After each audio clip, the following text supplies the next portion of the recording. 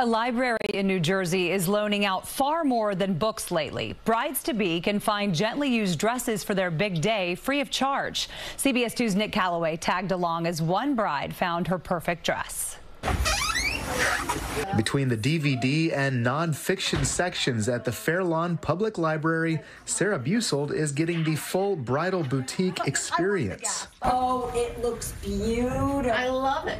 Trying on gowns for her big day, getting feedback from library staff and patrons. We literally gasped when we walked out. You might be interested in this. It's a lovely... Library director Adele Puccio has been collecting wedding gowns for years. I really like the fringe. Looks beautiful. Giving them out to brides-to-be. No library card necessary. Dresses are incredibly expensive. Weddings are expensive.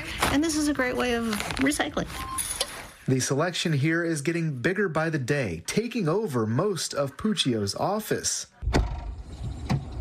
Thanks to donations that come in all the time.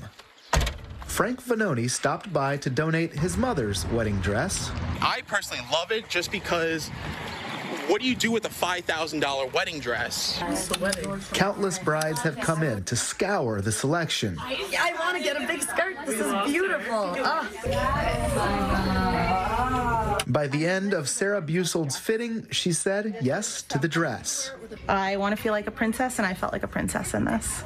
Busold is grateful these dresses are available. She said she's had some serious medical issues in the last year. Having to pay for that was unexpected and went into the wedding budget. So being able to, get a dress from Adele is saving the wedding.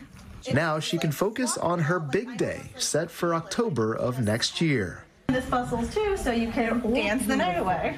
In Fairlawn, New Jersey, Nick Caloway, CBS 2 News. And she looks gorgeous. Brides are encouraged to alter their dresses as needed, and there are no late fees. If they even want to keep the dresses, they're welcome to do so.